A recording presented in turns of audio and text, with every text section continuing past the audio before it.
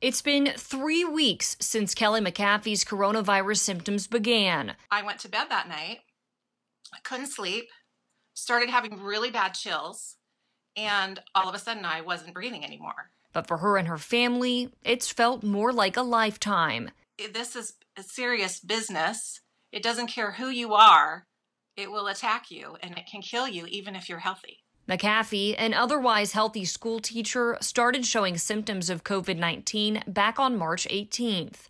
Surprised she qualified for a test, she says she was in and out of the doctor's office quickly and sent home to wait for her results. What I didn't know at the time was that if you're admitted into the hospital, you get your test results back in 24 hours. If you're not admitted, it takes a week. Just days later, McAfee says things took a turn for the worst.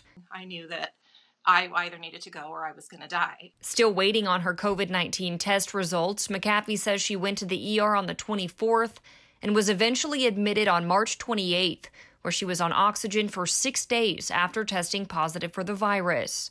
The nurses had just left, and I was sitting there thinking, I'm not going to make it. I'm not going to survive this. As a wife and mother, McAfee was forced to have tough conversations. I said to myself at that point, your kids need you. They still need you. You can't die from this.